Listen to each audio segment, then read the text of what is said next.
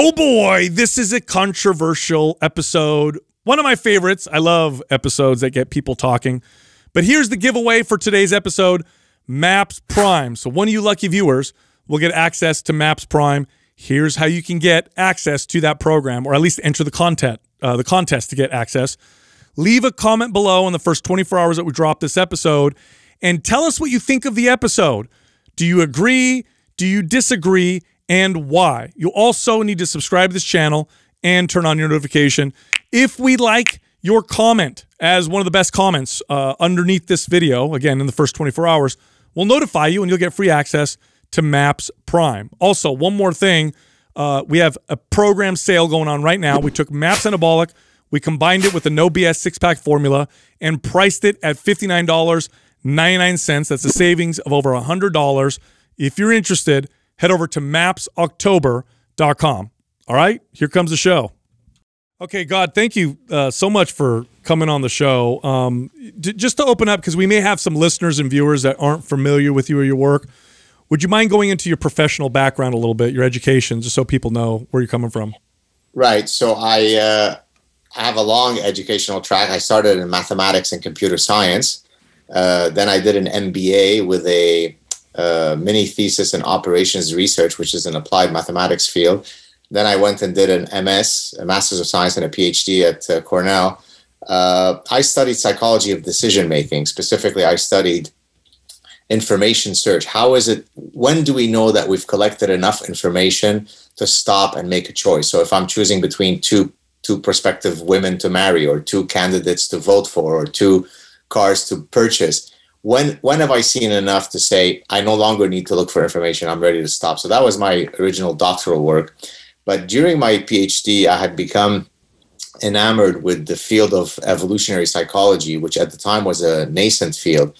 Evolutionary psychology is basically the application of evolutionary principles to the study of the human mind. So in the same way that we can use evolution to study why we have opposable thumbs, we can use evolutionary theory to study why we experience romantic jealousy, why we experience romantic love, what are the types of men and women that we prefer. So when I saw the explanatory power of evolutionary psychology, I had found my scientific calling. I would then develop a field. I pioneered a field which I coined evolutionary consumption, which is the application of evolutionary psychology to study consumer behavior. And that's what I've been doing for the past nearly 3 decades. Excellent. So what you're doing kind of talks, or at least alludes to, or actually directly explains biology that drives us, or drives some of our decisions and our actions and our behaviors. Now, these days, and we've known for a long time in the scientific fields that there's a combination of nature and nurture that kind of molds us into who we are. But it seems like today, trying to explain how nature or our biology, affects our behaviors, it's almost like a bad word. It's almost like it's all nurture, and we're like these blank slates, and it's all about, societal constructs and whatnot. Is it hard to do what you do right now with the current climate? I mean, it is. And that's how I originally got into this whole culture wars, because before I, took the show out to the public, I used to have these battles within my scientific disciplines, because I really straddle both the natural sciences and the social sciences, right? And that I'm trying to apply biology to study human behavior while housed in a business school. And to most of my colleagues, what is this biology that you're applying? Surely you can't be serious, Dr. Saad. I mean, biology matters to explain the behavior of the mosquito and the zebra and your dog, but surely consumers are not driven by their biology. Somehow we exist in the supraplane where we transcend our biology. So most social scientists have historically been, very, very reticent to accept biological-based thinking in whether it be in sociology or economics or political science or consumer behavior. And so I first saw this departure from reason within the confines of academia, and then eventually a lot of these dreadful ideas, break out of the lab, so to speak. So the stupidity begins within academia, but then it begins to infect every nook and cranny of society. So this is why one of the idea pathogens that I discuss in my book, in my latest book, The Parasitic Mind, I call it biophobia. Biophobia is the innate fear of using biology to explain human behavior. And no one suffers from this dreadful disease more than social scientists.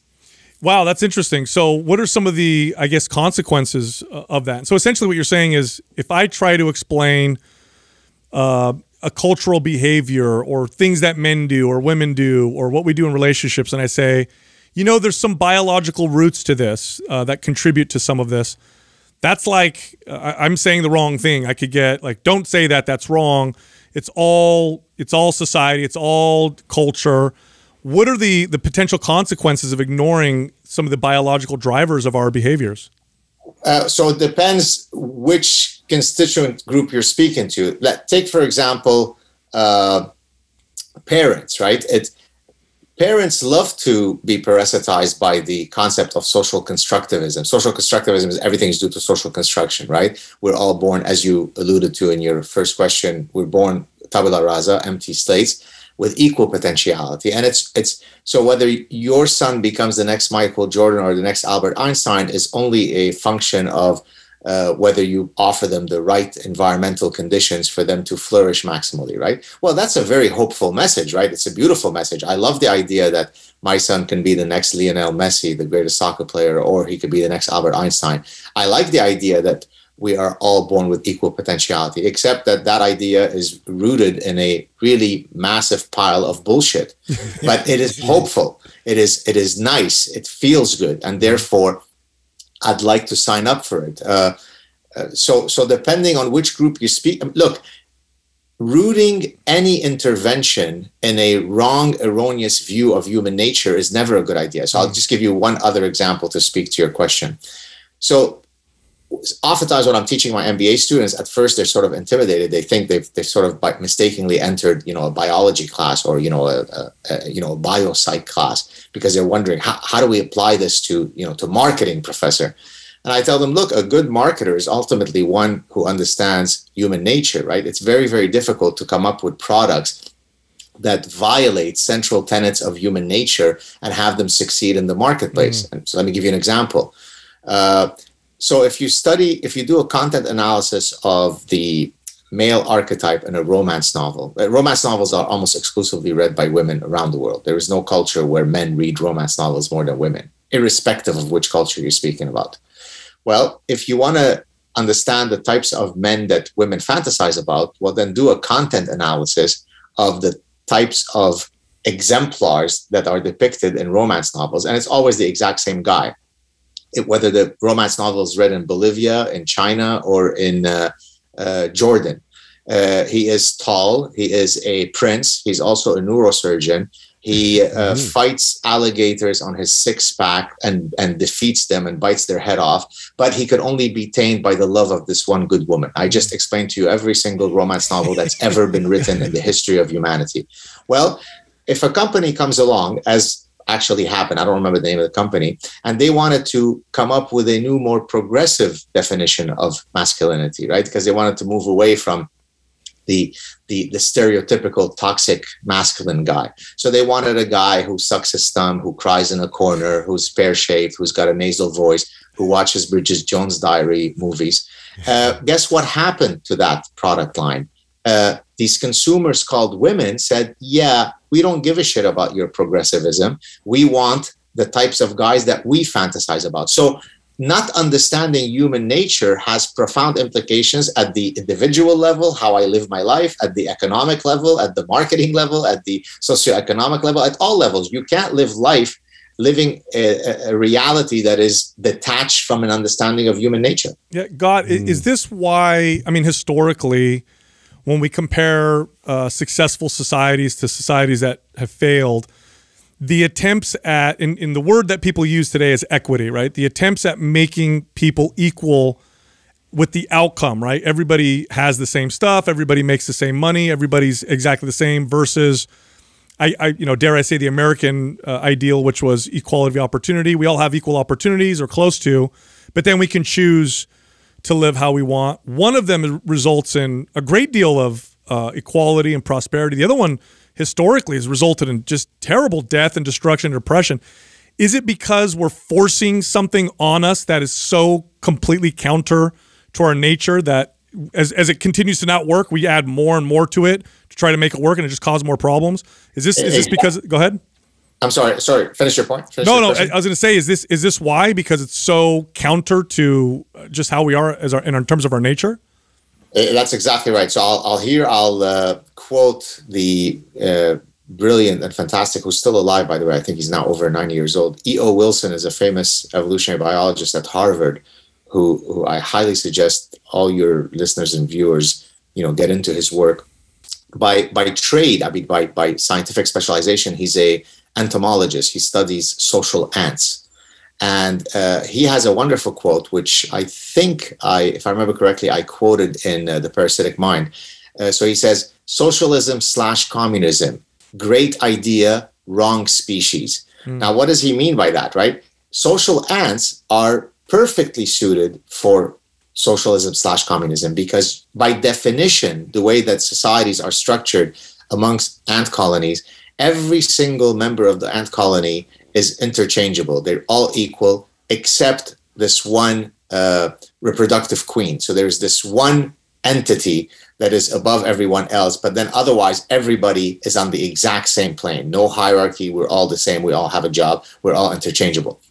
So when you're creating, in this case, a socioeconomic political system like communism or socialism, and it fails in every single place that it's been tried, it's precisely because we are not social ants. We are hierarchical beings. Now, that doesn't mean that we're not equal under the law, but some of us are taller, some of us are shorter, some of us work harder, some of us are more handsome, some of us have greater drive. And so, as you said, equality of opportunities is great. Equality of outcomes is a cancer on the human spirit. How much of our biology drives our culture? In other words, sometimes I think we look at cultural things and behaviors and we think, oh, we just created that, or that's just an old way of thinking. But I think sometimes it seems obvious that, well, I think it might be our biology that drove that. So we created cultural, structures around kind of preferences or how we are, driven biologically. Is that like a big driver of our culture? Yeah, another great question. So I'll answer it in several ways. So first, the nature versus nurture dichotomy is really a false one. And it's false for the following reason. So I'm going to use here what I call the cake metaphor. So if you take all of the ingredients of a cake before you bake the cake, there's the sugar, there's the eggs, there's the butter, there's the baking flour, the flour, whatever. I could point to each of those things and I could say, here are the eggs, here's the sugar, here's the butter. Now, once I bake the cake and it becomes an inextricable mix of all of those original ingredients, if I were to tell you, please point to the eggs, you wouldn't be able to. That's really how nature and nurture is. On some things, yes, it's a bit more driven by nature. On some things, it's driven more by nurture. But we really are an inextricable melange of our nature and nurture. And as you correctly alluded, to say that something's due to nurture really explains nothing, because nurture occurs in its forms because of nature, right? So for example, so it's not that socialization, for example, is irrelevant. Of course, we are socialized, but the important question to ask is, why do socialization forms take that particular instantiation, right? So it's no coincidence that all, certainly Abrahamic religions, socialized girls to be more chaste in their sexuality than they do boys. So irrespective of which religion you're talking about, God really, really, really cares about female sexuality much more than he does about male. So if I am an evolutionary psychologist, I come along and say, I'm not negating the fact that the environment is important, that learning is important, that socialization is important. But ultimately, I have to explain the Darwinian causes for those socialization forms. So everything is nature.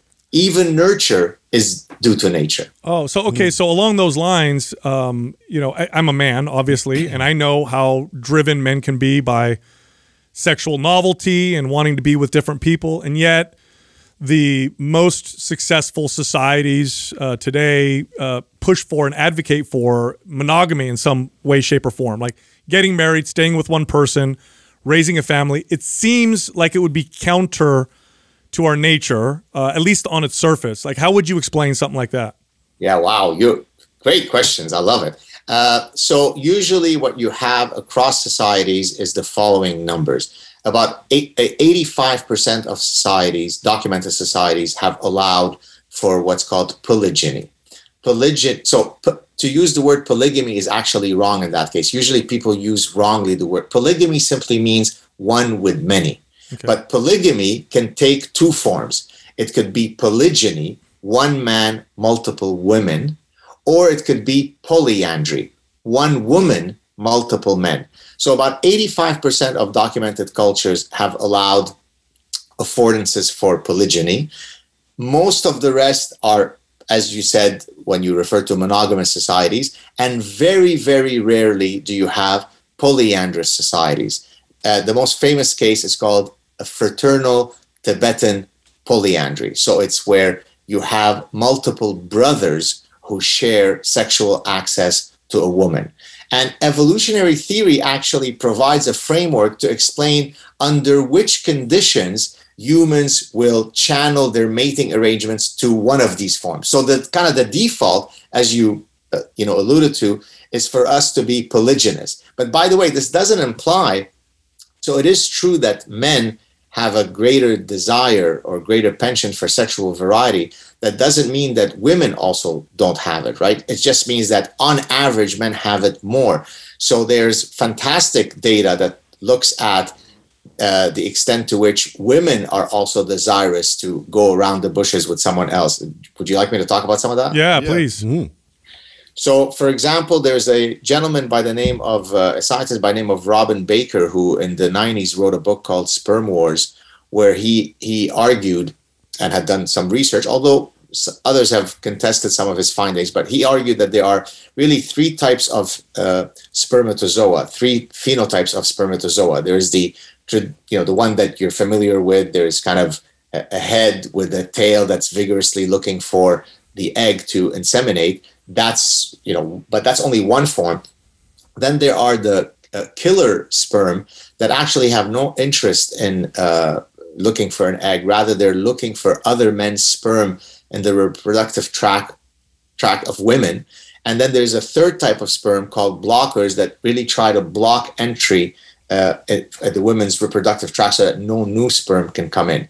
And the idea is that if men have evolved the chemical weaponry to engage in these types of realities, when we know that sperm can only be viable in the reproductive tract of a woman for 72 hours, that means that evolutionarily speaking, it would have been very high probability that your ancestors and mine might have mated with more than one male partner within 72 hours. So that's one line of evidence. A second line of evidence is if you plot, for example, the size, so across primates, including humans, you plot the size of the species, the animal, the male, to the size of their testicles. Here's what you find, for example, mountain gorillas, the males are gigantic, 400 pounds. They have the weight of, they have the strength of 10 men, human males. They have very, very small testicles. Why? Because they live in polygynous societies where the singular male controls access to all the females, so there isn't much sperm competition. On the other hand, chimpanzees are basically walking testicles, right? Everything in their body is there to support these massive testicles because they're having sex left, right, and center. So sperm competition is incredibly intense. Well, if you're wondering where human males fall, we fall a lot closer towards the chimps than we do towards the mountain gorilla. That serves as a second line of evidence that females were actually quite promiscuous. So to answer your question in this very, very broad, although I hope interesting way, the reality is that there are very compelling reasons why we should have monogamy as a legal structure, but our innate instinct is one that is consistently pulling us to stray from that union, both men and women. So it's a really tough act to balance. Yeah, it's probably one of the, I would imagine one of the reasons why, we tend to be serially monogamous, right? We end with one person, we break up, and, we end up with another person. Well, what are the benefits then of monogamy? Why would so many societies put that together in a legal way, or at least culturally, why does that tend to be encouraged? So there are several arguments. One is that you certainly don't want societies where, because of hierarchical realities, irrespective of these hierarchies come about, it could be because there's despotic rule, right? I am the emperor, and therefore I get access to 800 of the most gorgeous women, and all you other losers males sit around, twiddle your thumbs. Well, what that doesn't create very stable societies. So the best way to create incredibly unstable societies is to have a bunch of unmated males running around sexually frustrated. So one argument for monogamy is that it actually leads to a lot more stable societies, because at least the most fundamental driver of our existence, which is first to survive and then to mate, is we're instantiating that. You really don't want to have tons of males mated out. When you have polygynous societies where one male controls or has exclusive, monopolizes sexual access to many women, the only way that I could keep those other males in check is usually because I am so powerful that I can kill them, right? I can get rid of them. By the way, harems, what did you typically used to do if you were the emperor? You would get these very strong, powerful guys to protect the girls, but what would you do to them? You'd castrate them, right? Because I don't want, when I'm an aging emperor that really loves to have, varied sex with all these beautiful girls, to think that there are these strapping young guys who are 20, 30 years younger than me who are guarding these women. But if I chop off their testicles, then everything is good. So everything in history, everything in reality is rooted in evolutionary theory. And this is why, I love when I start a new class, I can literally see the epiphany in students' eyes or faces when they are exposed to evolutionary thinking, because it suddenly is able to explain to them, behaviors that heretofore they were unable to explain. So it's a beautiful thing. Professor, where do you see the greatest pushback when you talk about this? So another great question. It really comes from completely different sources. So and before I give you examples of those sources, what they all have in common is that evolutionary theory attacks their pet belief system, right? So if I am very religious and I rightly or wrongly think that evolution in general and evolutionary psychology conflicts with my religious worldview, then I hate that framework, because if evolution is correct, then where is God? Or if evolutionary psychology is correct, so on. So you've got the religious that hate it. You've got the militant feminists who hate it, because in fighting the status quo, the sexist patriarchal status quo, they have to espouse a position that argues that there are no innate sex differences, that men and women are genuinely indistinguishable from one another, less the socialization forces. And then once you come in and say, come on, surely you can't be serious. Of course there are innate sex differences. Well, then you must be a rabid sexist Nazi. So then that's the reason why militant feminists hate you. Postmodernists hate you because they believe that there are absolutely no universal truth. There are no objective truths. We are completely epistemologically shackled by subjectivity, by relativity. And therefore, when evolutionary psychologists talk about human universals, things that are the same around the world, across all cultures, surely that can't be right, because there are no objective truths according to postmodernists. So each of these camps are vehement detractors of evolutionary psychology, albeit for different reasons. And that's, in a sense, that's what makes it so exciting to be in the field, because you really are doing things that triggers people, not because you're trying to be contrarian, but because people are involved. People are, whether they like it or not, they're engaged in it. But it's frustrating in that with each new generation of evolutionary psychologists, they have to fight the same canards, the same idiotic positions, the same imbecilic points. So maybe I could give you the one that galls me the most. Yes, please. Is that okay? And please forgive me if I'm speaking too long. Feel free to interrupt me. No, you're good.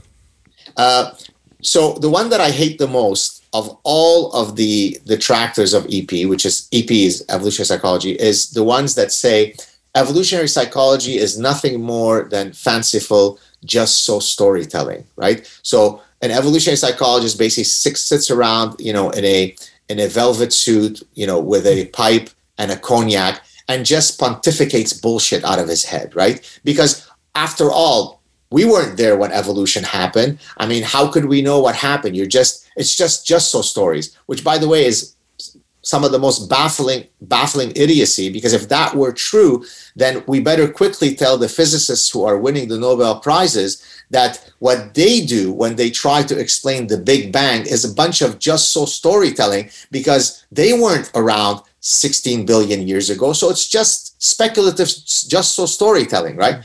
And geologists, you weren't there when the rocks were formed 4 billion years ago. So what do you know? So, I mean, it's a level of stupidity that is really quite galling. But so the reason why they think, it's all just so storytelling is because they think that you could come up with an adaptive story for anything, where you're actually doing the exact opposite of what they are accusing you of. And here I'm going to give a very detailed explanation. So in chapter 7 of The Parasitic Mind, I explain this incredibly powerful epistemological tool, which I call nomological networks of cumulative evidence. So bear with me as I explain it. If I want to prove to you that toy preferences are sex-specific for biological reasons, in other words, it's not that little boys learn to play with trucks and little girls play with dolls only because mommy and daddy are sexist pigs. There are actually universal biological reasons why those toy preferences manifest themselves. How could I convince you guys of that? I will build a nomological network. What does that mean? I'm going to come up with distinct lines of evidence across culture, across time periods, across disciplines, across methodologies, all of which are going to triangulate in proving to you my point. Therefore, what I'm doing is the exact opposite of just so storytelling. I am setting the evidentiary threshold for me to support my theory at a much higher level than other sciences, precisely because I am very careful that when I'm making an argument that is evolutionary based, that I set the bar very highly. And can I just give you a few examples of those distinct lines of evidence? Yes. So I could get you data from children who are too young to be socialized, meaning by definition, they haven't yet reached the cognitive developmental stage to be socialized. So it couldn't have been mommy and daddy that taught them to prefer the truck and the doll. I could show you that those pre-socialization children already exhibit those toy preferences. Already that finding in itself has laid the death nail on that coffin. But I'm not gonna stop there. That's only one line of evidence from developmental psychology. I can get you data from comparative psychology, meaning across species. I can get you data from vervet monkeys, from rhesus monkeys, from chimps, showing you that those species exhibit those sex-specific preferences. Now, that's really starting to look bad for the social constructivist bullshitters. But I'm not going to stop there. I'm going to get you data from pediatric medicine. So I can get you data from little girls who suffer from congenital adrenal hyperplasia. This is an endocrinological disorder whereby little girls who suffer from it have masculinized behaviors. Well, little girls who have that disorder exhibit toy preferences that are reversed, that are like those of boys. I can get you data from 2,500 years ago in ancient Greece, where you do an analysis of funerary monuments, where little children are depicted, and they're depicted playing with the same toys as we are playing with today. So look how bit by bit I am tightening the epistemological noose around you. So I don't have to scream, I don't have to get all hyper. I just build this tsunami of evidence that eventually drowns you and makes you shut your mouth, right? So that's why I get so angry, because you get not just people on social media, you get fellow scientists who say, oh, come on, but evolution, that's unfalsifiable bullshit. Well, it isn't. It's the exact opposite to that. So that's why, so to answer your question in a very long-winded way, there's a whole panoply of detractors, and they all share one commonality. They're all babbling buffoons. Well, along those lines, how closely connected is our biological sex with our gender? This seems like it's become, over the last maybe 20 years, a bit of an issue, or I guess a hot topic, with people saying gender is a social construct, and other sides saying, no, it's not. It's totally based on your sex. From your perspective and what you know, like, how closely related are there? Is there truth in either side? it's extraordinarily correlated. It's not a perfect correlation, right? You do have people, for example, who suffer from gender dysphoria, and they might be biologically one sex and completely identify with the other. Those things are real. You have, men who are more feminine in certain traits, and vice versa, and so on. So, but what is clear is that the correlation is very high. Now, so in other words, if I were to put both variables into a model, so when you're doing a regression analysis is you have a variable, a dependent variable that you're trying to predict by a bunch of other variables, right? So y equals x1 plus x2 plus x3. x1, x2, and x3 are the predictor variables, and y is the thing that I'm trying to predict. Well, when you're building such a regression model, you often want to make sure, you always want to make sure that the predictor variables don't suffer from what's called multicollinearity. In other words, you don't want that those two variables are highly correlated, because then in that case, you don't need those two predictors. One of them already captures. So the reality is that biology and gender, while they are distinct constructs, so when some person writes to me and says, yeah, but professor, gender is different than biology. I mean, I obviously know that, but they're highly correlated. So for most people, they exactly move the same way. Okay, so I want to take a bit of a left turn, because you talked about your experience in terms of your education, your profession, what you do professionally, but also you mentioned marketing. Now, right now, as of the recording of this interview, we're seeing this whistleblower come out, talk about Facebook and how they know the damage that they're doing, but they continue to do what they're doing. We've now heard over the last 10 years how damaging social media is from both sides of the political aisle here in the U.S. You have the left saying, oh my God, because of social media, we had the people storming the Capitol, they're the reason why Donald Trump got elected. And the other side, you hear them saying they're totally restricting our information and they're biased against conservatives, and other people saying social media is the death of society, and oh my gosh, kids aren't playing with each other anymore. Like, from your perspective, what does social media look like for us? Is this something we need to watch out for? Is this a new form of marketing that's so powerful that we probably should regulate it? Well, I mean, social media has both diabolical aspects and enriching aspects, right? We wouldn't be holding this conversation today. Your world and mine would have never intersected were it not for these unbelievable tools that we now have at our disposal, right? Someone like me meaning a professor, could have never imagined having the type of soapbox that I'm able to have, precisely because I've got all, whether it be my Twitter or Facebook or Instagram or going on Joe Rogan or coming on your show or having my own YouTube channel and podcast. So those are wonderful things, right? I'm in the business of creating knowledge and then disseminating knowledge. To the extent that I've got all of these incredible vehicles, that 15 years ago I couldn't have imagined were possible, then of course I'm celebrating that. On the other hand, of course, just like most things in life, there are dark aspects to social media. So, for example, I think you alluded to the whistleblower from Facebook. Instagram is not really very good to young women. I mean, and here we're focusing on young women because a lot of the images end up affecting young girls psychologically, because we are a hierarchical species. We engage in social comparisons. I want to look as good as she does. She seems to have a happier life than I do, a better looking boyfriend than I do, and so we end up feeling really badly of ourselves. So now, in terms of the regulation, if you mean in terms of the monopolies that the kind of influence that these companies wield, it's difficult. The libertarian side of me is going to say, no, just build a better one. But there are really pragmatic realities that we're facing right now that make some of these, libertarian recommendations rather, infeasible.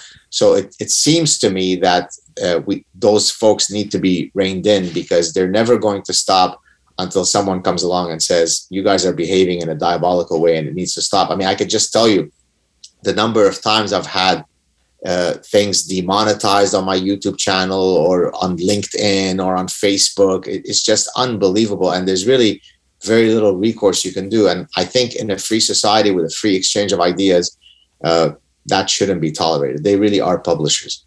Yeah. So let's talk about cancel culture a little bit. Like this is very different from in the past where, I'm old enough to remember you don't like a product, you just didn't buy it. Now, if they don't like what you say or they don't like your product, they want you gone, and they'll get enough people together to get loud enough to make that happen. Like, is this a dangerous thing that we should look out for? I mean, look, I come from a culture where you had cancel culture, but the way you cancel people is you decapitated them, right? I come from the Middle East, right? So the reflex to stop people with whom you disagree from speaking is one that defines human reality. What made the West such a beautiful anomaly is that we had built a system where we had all of these checks and measures to truly allow people to flourish with individual dignity, with true freedom of speech, with true freedom of conscience. But all it takes is a small reverberation, and then we go back to our instinctive desire to shut down anybody with whom we disagree. And when I say with whom we disagree, we meaning the people in power. And so it astonishes me the type of stuff that I see on university campuses where, the most banal folks that are, not banal in the sense that they're not saying something interesting, but they're really not controversial, will be shut down because it's going to trigger someone. I'll give you a few personal experiences. So in 2017, Jordan Peterson and I were supposed to speak at Ryerson University in Ontario, Canada, in Toronto. And the title of the event was The Stifling of Free Speech on University Campus. Well, that event was shut down. How ironic. So we then had to wait a few months later, and the organizer regrouped and set up another event where we held it outside the university. Now, what was amazing from that experience, other than the fact that we were canceled, well, one, there were flyers that were sent everywhere, all over the place. We don't want neo-Nazi white supremacists here. I'm a Lebanese Jew. and apparently I'm a white supremacist neo-Nazi, right? So details don't matter to these cretins, right? But the second thing that was amazing to me is that when we spoke at the rescheduled event a few months later, the amount of security that we had around us, not only did we have the Toronto police security, but apparently there was private security. I think it was the company that had also done private security for Coldplay, the group or something. And so I'm walking into this gigantic place where I'm going to give a talk about the importance of freedom of speech and so on. And I'm like surrounded by 1,000 guards. I'm thinking, what world do I live in? Like there's not a single word that I'm going to say that is even remotely controversial, and yet I need this much protection. And by the way, as a result of that thing that happened where the first event was canceled and then the second one was rescheduled, one of the members who was originally supposed to speak at the first event was not invited to the second event. I had nothing to do with it other than the event organizer asking us whether we thought that person should be invited or not. We gave her our opinion, but it wasn't for us to decide. Now, that person apparently had a lot of fans amongst some actual, supremacist type, white supremacists. So I started receiving for about a month or two an endless number of death threats. This is how we're going to boil you, Jew. This is how we're going to skin you. This is how we're going to do this to you. Here's when we're going to do this. And so I put together this whole montage of death threats, and I went to my university. They were, of course, very concerned. So then I had to go on campus whenever I would lecture with security, and then they would lock the door to my university class so that the student could leave freely, but then if they have to come back, I'd have to open the door. And then once I would kind of be whisked away to, I'd go back to the car, my wife would be waiting. I would literally have something akin to like like an anxiety thing, because I lived for another week because I didn't know when they're coming at me, like where my last minute was going to come from. We even had to go to the Montreal police and file a report with the, not campus police, the Montreal, the actual, the full police. And so you think this is all stemming from this cancel reflex, right? If I don't like you, I will either kill you. If I can't kill you, I will try to fire you. If I can't fire you, I will try to ruin your reputation.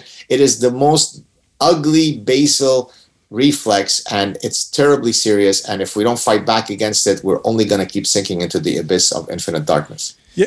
Go ahead, Justin. Oh, now does this all tie back to, you brought up postmodernism. I'm curious as to where that ideology even stems from, and how did that come about to be so popular amongst the academic community? Yeah, great question. It originates from the Frankfurt School, but the last 40 or so years, so post the Frankfurt School goes back a bit before that, you had a bunch of French postmodernists. I call them the holy trinity of bullshitters.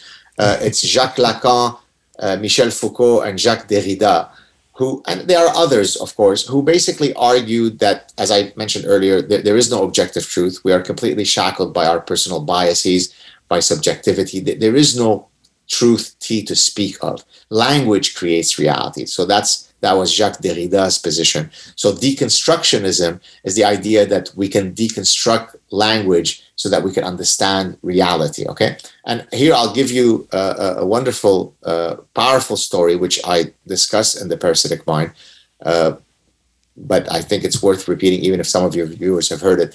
So in 2002, one of my doctoral students, and I'm answering your question here, where's postmodernism come from and what type of nonsense does it lead to? Mm-hmm. So in 2002, one of my doctoral students had defended his dissertation. So we were going out on a celebratory dinner. It was myself, my wife, him, and his date for the evening. And so he called me prior to us going out that night, and he said, I just wanted to give you a heads up that the date that I'm bringing is a graduate student in postmodernism, feminism, women's studies, and cultural anthropology. I said, oh boy, like really kind of the intersection of bullshit. And he said, yeah, so, so I understood what he meant. Like, let's just have a nice evening. Let's not go wild. I said, oh, don't worry. Mum's the word. I got you. I'm going to be on my best behavior. Don't worry about it. Of course, that was a lie. And so about halfway through the evening, I said, I'm looking now at the lady. I said, I hear you're a postmodernist. You study postmodernism. She goes, yes. I said, postmodernism, there are no universal truths, which, of course, by the way, is quite a ridiculous position because it starts off with a violation of logic. There are no universal truths other than the one universal truth that there are no universal truths. Okay. So anyways, I said, well, I'm an evolutionist, so I do think that there are universal principles, universal truths. Do you mind if I throw at you what I consider to be universal, and then you can tell me how I'm wrong? She said, yeah, go for it. I said, is it not true? By the way, this precedes by quite a while the transgender activism craze that boys can have, that men can have children and men can menstruate and so on. So I was already documenting that in 2002. So I said, is it not true that within Homo sapiens, only women bear children? So she looked at me with disgust. She couldn't believe at what a simpleton mind I had. She goes, absolutely not. It's not true. I said, it's not true that only women bear children? She said, no. So can you please explain? I'm intrigued. She goes, well, there is some Japanese tribe off some island in Japan where in their folkloric mythology, it is the men who bear children. So therefore, by you restricting the conversation to the material, biological realm, that's how you keep us pregnant, and barefoot and pregnant and so on. So after I recovered from my mini stroke at that level of stupidity, I then said, okay, well, let me then not, hit you with such a controversial example like only women bear children. Let's give a less divisive example. Is it not true that from any vantage point on Earth, tailors since time immemorial have relied on the following premise? The sun rises in the east and it sets in the west. So here she pulled out of her bag of nonsense, the deconstructionism, language creates reality. So she said, what do you mean by east and west? And what do you mean by the sun? That which you call the sun, I might call dancing hyena. I said, well, fine. The dancing hyena rises in the east and sets in the west. She said, well, I don't play those label games. So when I couldn't get this graduate student to agree with me that women bear children and that there is such a thing as East and West, and there is such a thing called the sun, that's what postmodernism is. Now, why is it so alluring?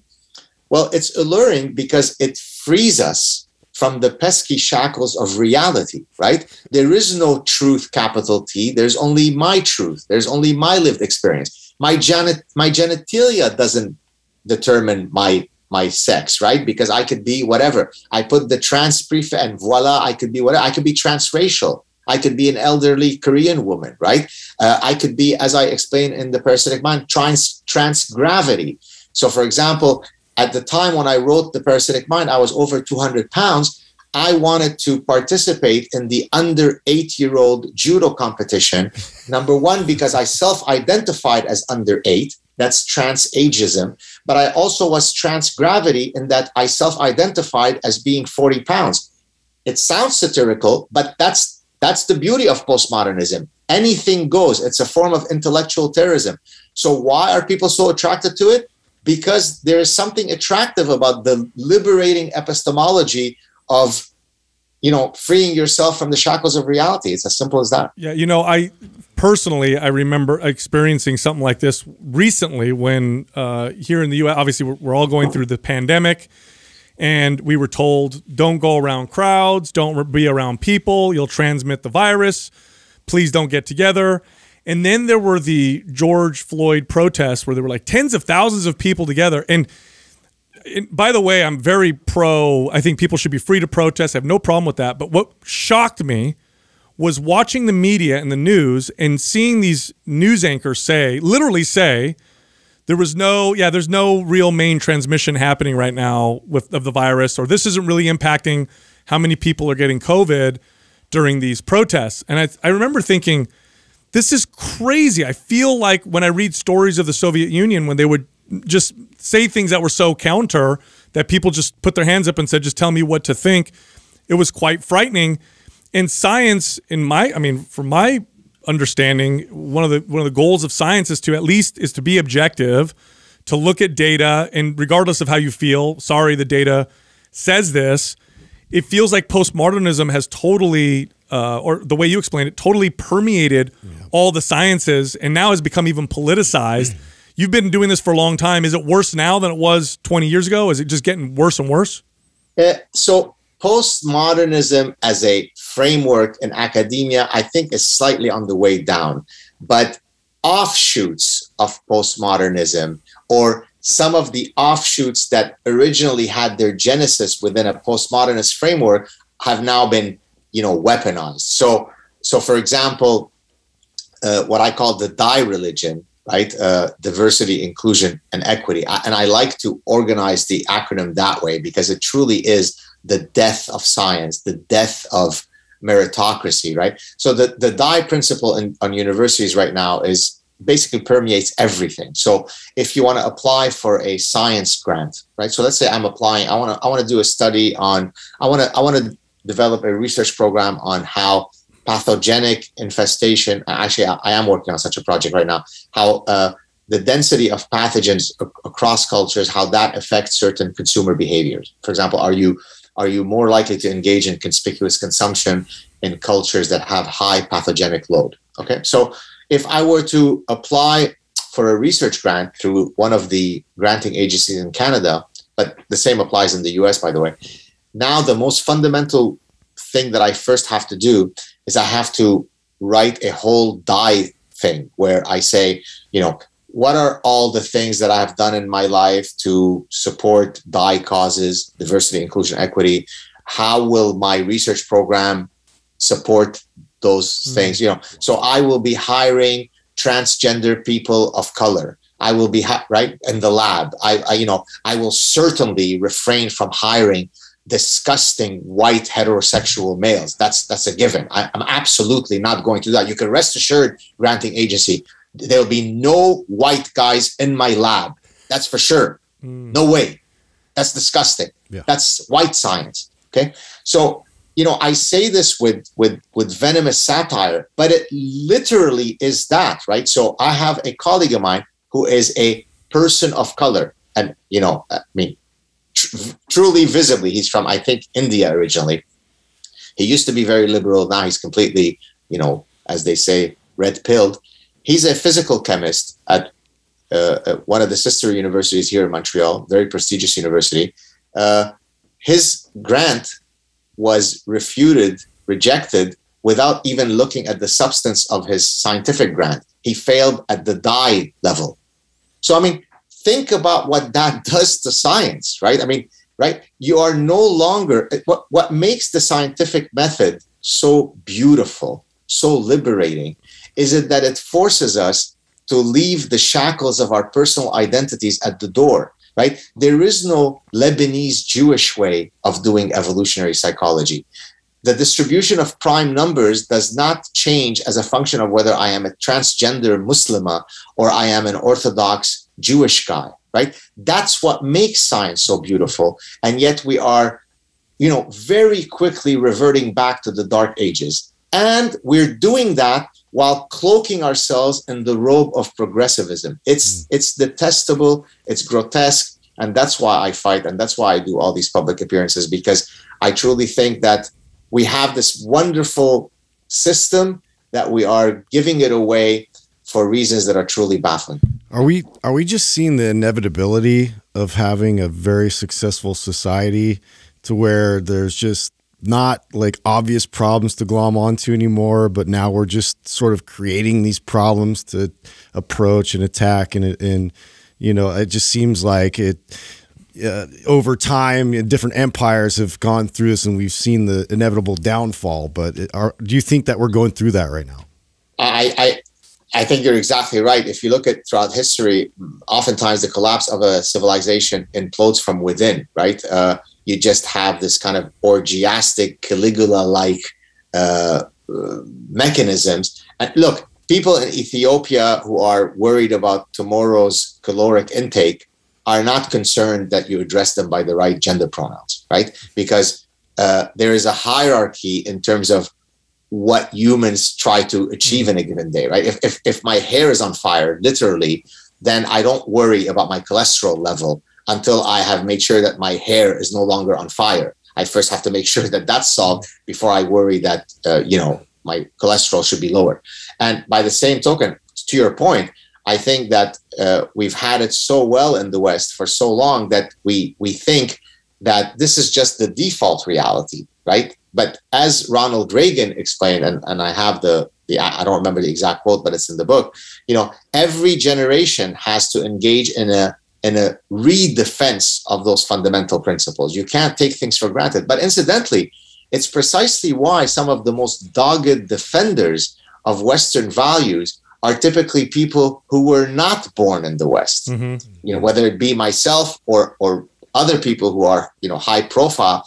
That's because we've sampled at the buffet of societies. Mm-hmm. We know what's out there. And therefore, when we are, welcomed into the West and we see the freedoms that are afforded to people in the West and the beautiful societies that have been created by these foundational tenets, we're amazed that the Westerners are so apathetic, so cowardly, so laissez-faire in terms of throwing it all away. So it's no coincidence that some of the most vociferous fighters for the West were not born in the West. Yeah, well, before somebody says, well, that's just God's white privilege talking right now, you have a very interesting story. You've kind of referred to your Lebanese Jew, but it wasn't like you just came over, wasn't that big of a deal. Can you tell us a little bit about how you got here?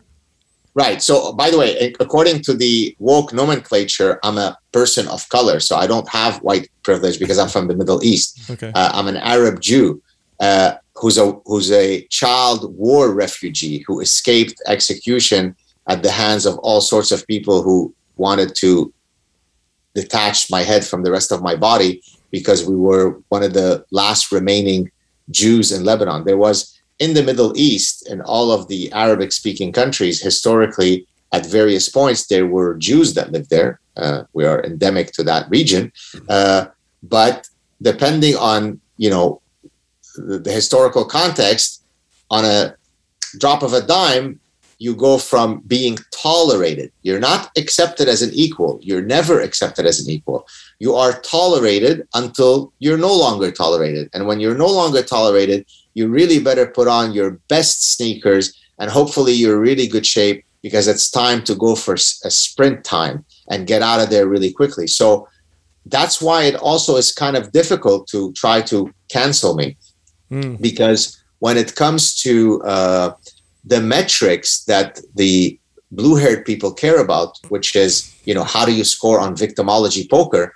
Well, I hold the top hand. So I can get all sorts of incredibly obnoxious, people of color coming at me. And I say, be very careful. If you play the victimology game, I'm going to outrank you within 5 seconds, right? You're boo-hoo-hoo. You grew up in a rough neighborhood in Detroit. You can F off with that sob story. Let me tell you my Tuesday in my childhood in Beirut. And then they run away very quickly. So in a sense, my tragic upbringing in Lebanon, regrettably, has empowered me against all these cretins, because rather than them listening to the strength of my arguments to try to convince them, I simply have to pull out my victimology cards and then they run away. And isn't it tragic that that's how I defeat you, by the strength of my victim story being more powerful than yours, rather than just me having better arguments than you? It's horrible. Yeah, it's terrible. A lot of these bad ideas and stuff, you keep talking about coming from academia. I've heard that from other people. What makes academia so vulnerable to this? Because, I mean, you figure these are supposedly the smartest people in society. Yeah, or why is it so alluring to them? Yeah, they're learning, they're studying. Why is that? Why is that where some of these terrible ideas start from and flourish? Like, what makes them so vulnerable? Yeah, I mean, honestly, you guys have come up with unbelievable questions. I'm not trying to blow smoke up your asses, but really great preparation, guys. Thank you. Fantastic. Look, it really stems from a decoupling of the ideas that you espouse and pontificate, and these being tested by reality. So what do I mean by that? So I'm housed in a business school. It's no surprise that there aren't too many of these idea pathogens in the business school, because that's a real thing, right? If you're building a mathematical model to understand consumer choice or big data using AI so that you can understand Facebook behavior, you can't build a mathematical model, in the business school using postmodernist mathematics. You can't build a bridge as an engineer using postmodernist physics, right? So some of these disciplines are somewhat more inoculated against the BS because they are coupled to reality. There's a feedback loop whereby the ideas that you espouse are going to be tested in a real world. And if you're not doing a good job, you're going to get metaphorically slapped. The problem in academia, so to answer your question, is that many of these disciplines are perfectly decoupled from reality. So I can espouse anything within the confines of my tenured position in the ivory tower, and there are no repercussions to the bullshit, right? So if I say that East is West and what's West and dancing hyena, so what? I can publish that in an academic journal that's peer-reviewed. By the way, you guys probably heard of the story with the grievance studies where they faked all those papers. Right? Yeah, that was great. Right? Yeah. Right? Well, those guys, the original came from Alan Sokal, who was a physicist at New York University, if memory serves me right. And he wanted to demonstrate how nonsensical all this postmodernist stuff was. So he wrote a paper, a fake paper, on the hermeneutics of the social construction of gravity. I mean, really just unbelievable. And it was accepted as a breakthrough, amazing piece. And then he said, oops, I've got an admission to tell you. Now, you would think that if they were epistemologically humble, they would have said, oh, God, we've been exposed as the charlatans that we are.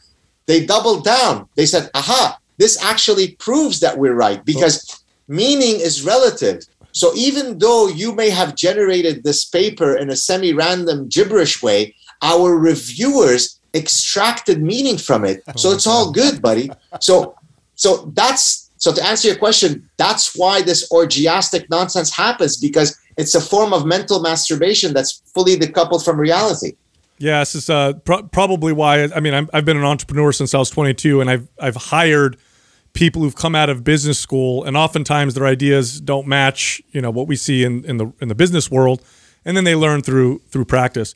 earlier, what you said, you guys were talking about how, we need to create problems because things are too good. Reminds me of a scene from the movie The Matrix where, they're trapped in the Matrix and Agent Smith says to him, we created a perfect world for humans, but it crashed because your minds couldn't comprehend a perfect world. So we had to make it so that it was challenging and whatnot.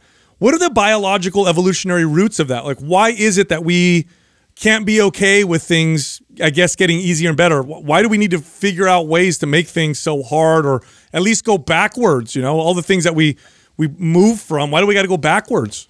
Well, I don't think the people who are espousing or generating or beginning all these idea pathogens, I don't think they do it with the willful intent of, as you said, go backwards. I think they all start. So when I was trying to find a common cause to all of these idea pathogens in the book. So again, to give you a sense of some of these idea pathogens, postmodernism is one, social constructivism is another, identity politics is another, biophobia is another, right? So cultural relativism, who are we to judge other cultures? So each of these idea pathogens is a different manifestation of a departure from reality, a departure from reason. But I wanted to look if there was something common to all of these. So to kind of answer your question, why do people come up with this nonsense? And so here I will analogize with cancer. So if you think of cancer, different cancers behave very differently. The trajectory of leukemia is different than liver cancer, is different than a melanoma.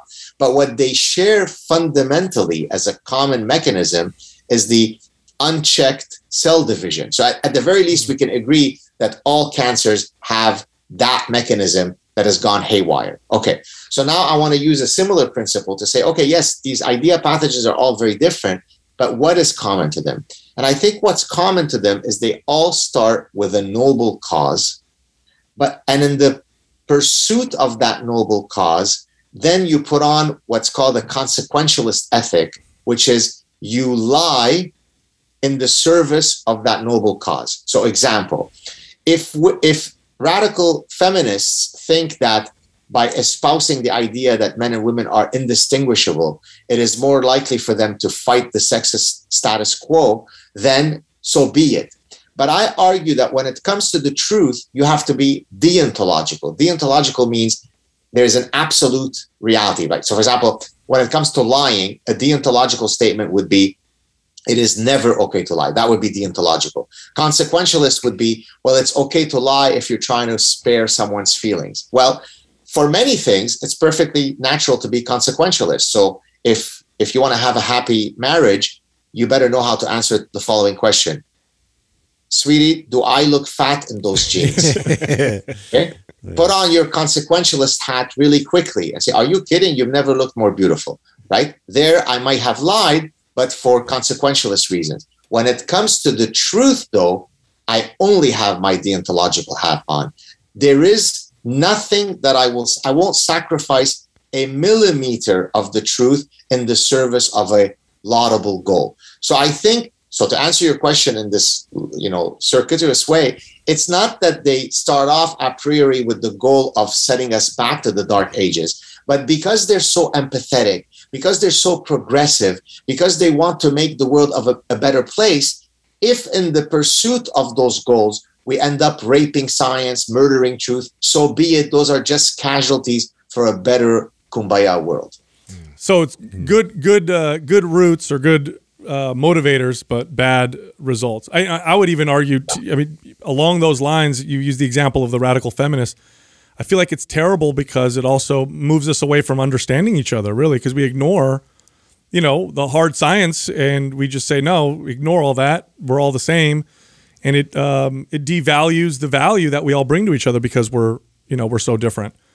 Exactly. And by the way, that's what makes life so beautiful. The fact that, so oftentimes in my evolutionary psychology courses, I ask students, why do you think personality traits have not evolved towards a singular optimal personality? In other words, just like now, everybody in this Zoom meeting, we all have fixed traits. We all have 2 eyes. We all have 10 fingers, unless we have a congenital problem, right? Those are fixed traits. In other words, they're not any longer, under the influence of selection pressures. They're fixed within our genome. Yet our personality is not fixed, right? Some of us, as a matter of fact, the number one thing that differentiates us, other than the fact that we look different from one another, is our individual differences due to personality differences. Well, but that's what makes life so enriching, right? Is that there's such heterogeneity of personality types. So I completely agree with you that, variety is the spice of life. Heterogeneity is the spice of life. Creating echo chambers of intellectual conformity is an affront to what makes life beautiful. Yeah, a lot of these beliefs seem to take on a religious fervor, where it's almost like people worship them. And it seems like oftentimes they definitely eschew religion. So a lot of them are atheists, or at least they don't follow religion, but then they end up worshiping this ideal. Are there any evolutionary roots to religion? It's obviously something practiced worldwide, has been for thousands of years. It seems like when we throw that away, we tend to go in a different direction, and oftentimes it turns worse. Like, what are the roots behind that? Do we need to believe in something that's, right, I guess, metaphysical? So there are two ways I can answer that. I can answer it from a functionalist perspective, meaning, are there benefits to being religious? So let me answer it in several ways. So the evolutionary approaches to understanding religion can take one of several forms. There is what's called the adaptation perspective. The adaptation perspective would be that you'd have to answer the question, what is the adaptive benefits of being religious or religiosity? Does it confer a survival advantage? Does it confer a mating advantage? In other words, what would have been selection pressures that would have caused the religious imperative to be selected for as part of the human repertoire? And so the one who has the best argument along those lines, along the adaptation line, is a gentleman by the name of David Sloan Wilson, who used to be a close friend of mine until he was parasitized by wokeness and was very, very unhappy that I criticized Lord Pelosi and Nobel prophet Obama. So I went from being a scientific hero of his and a great guy to being a disgusting, vile creature because I violated his religious impulse of praying at the altar of Obama and Pelosi. That's literally the case. We had a falling out because he thought it was disgusting that I would criticize Pelosi because she's just beyond criticism. She's above that. So, but kudos to him. And scientifically, he's a very, very accomplished evolutionary biologist, and I admire his work greatly. He argued that actually, people should read his book. It's called Darwin's Cathedral. I think it came out in 2002. He argued that groups that have greater religiosity will outlive groups that have lesser religiosity because religiosity confers greater communality, greater cohesion, greater delimitation of in-group and out-group members. So it creates greater cooperation with in-group members and lesser cooperation with out-group members. So for all of these earthly reasons, being religious confers an adaptive advantage to groups that are religious. Now, his work is controversial because here he is using what's called a group selectionist argument. He's basically arguing that group A outsurvives group B, whereas almost all evolutionary theorists today argue that evolution actually occurs at the individual level, not at the group level. But anyways, that's a technical difference. So that would be answering your question about what are the evolutionary roots of religion using an adaptation argument. You with me so far? Yes. It's adaptive to be religious. Got it. There is another approach, very different, and here I'm going to introduce a word that probably very few of your listeners have ever heard. It's called an exaptation, not an adaptation. An exaptation is an evolutionary byproduct. In other words, it just came about, but it has no adaptive value. So, for example, the color of our skeletal system is that color, not because that color confers greater, survival to us. It's because it's path dependent. Because of other evolutionary pathways, that's the color we ended up with. It's a byproduct. It's a path dependency. Got it. Okay. So if I were now studying religion as an exaptation, what I would then do, and the guy who developed that is a evolutionary anthropologist by the name of Pascal Boyer, both these guys, by the way, have been on my show. I mean, really, truly brilliant scientists. So he argued in his book that religion piggybacks on neural circuits that evolved for other purposes. So in a sense, it is parasitizing mechanisms that evolve for other purposes. It's a byproduct. So for example, we have in our brain a coalitional psychology architecture, right? And meaning that we view the world as us versus them, blue team, red team. We're already born with that penchant.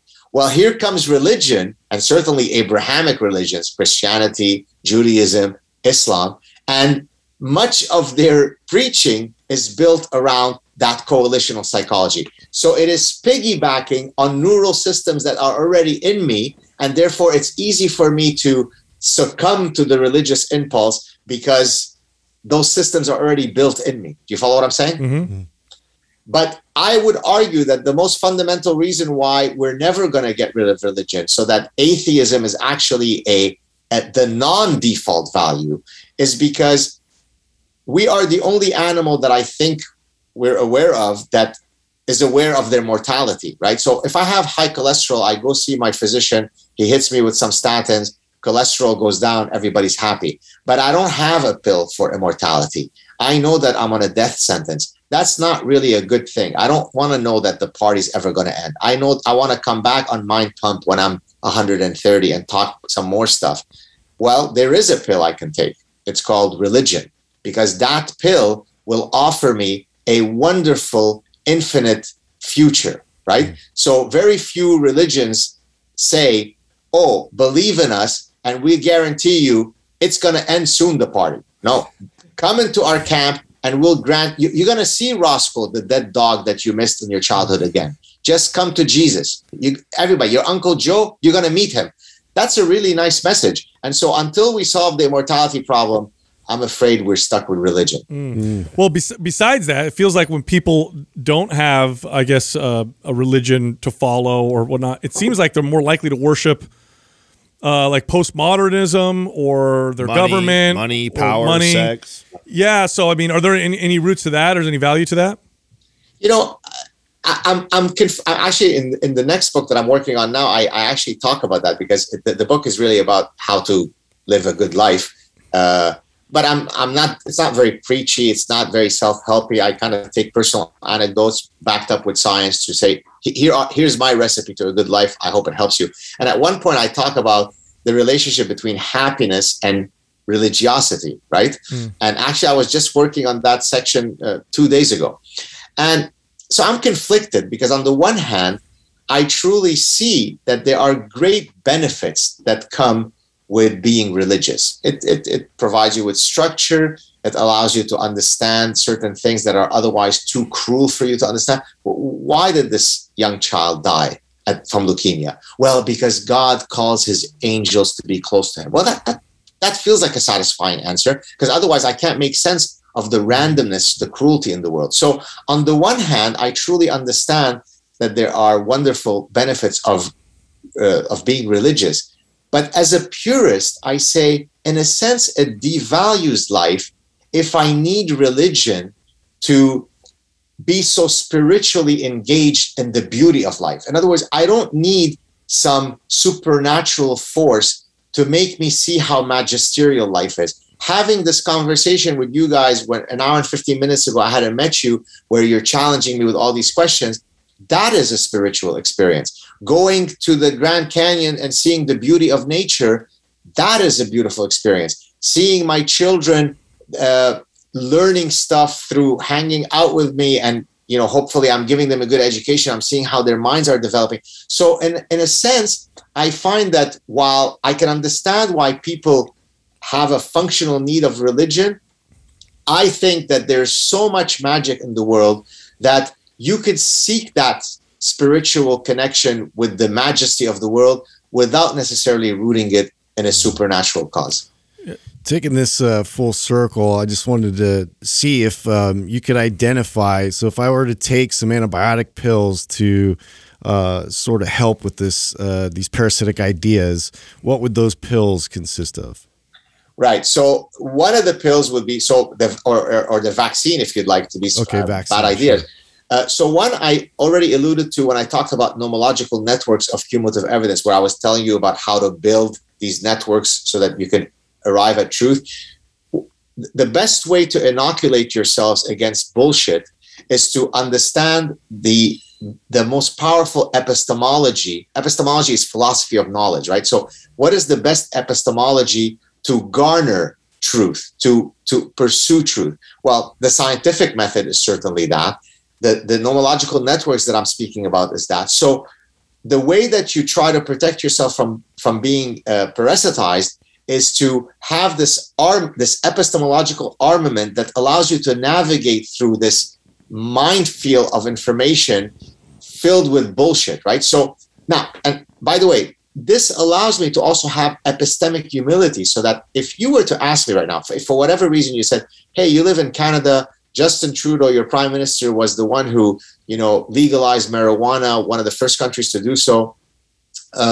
So what are the pros and cons? That my answer would be, I simply haven't built the required nomological network for me to offer you a complete answer. So I'm just going to pass on it because I don't know enough about it. So in other words, I know what I know. And when I know it, I walk with all the swagger of someone who knows it. And when I don't know, I walk with the humility of someone who simply doesn't know. So I think by understanding how you get at truth, the epistemology of getting to truth, that's how you really inoculate yourself against these bad ideas. The other thing that I would say, more of a behavioral thing, I always implore people, number one, to not diffuse the responsibility onto others to fight in the battle of ideas. Number two, I always tell them, activate your inner honey badger.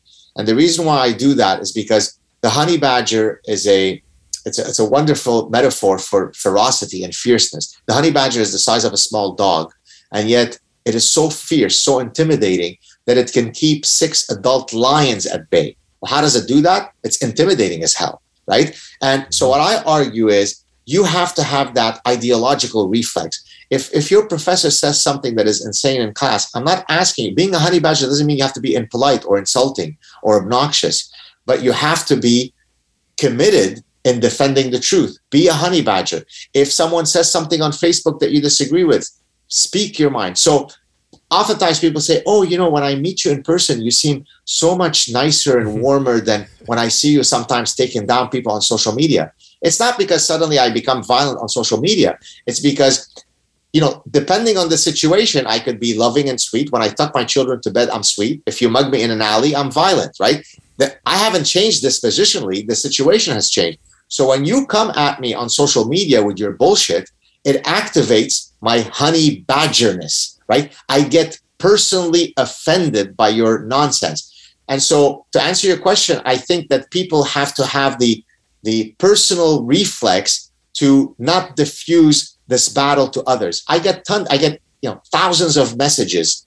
Sometimes I can't read all of them, where someone says, thank you for existing. I couldn't have gone through my education if it weren't for you. Oh, if you're going to read my message on your show, please don't mention my name. That's not a honey badger. If I can't even get you to side with me publicly, to publicly say, I support you, Professor Saad, then you're part of the problem. The guys who landed on the beaches in Normandy, most of them who knew they were going to be mowed down by Nazi machine guns within the next 10 seconds, didn't have assured safety passage, right? They knew they were going to be killed, yet they said, hey, I'll do it. So I get it. I get that you don't want to be a martyr. I get that people are going to defriend you on Facebook. I get that you might lose your job, but we all have a cross to bear. Stand up.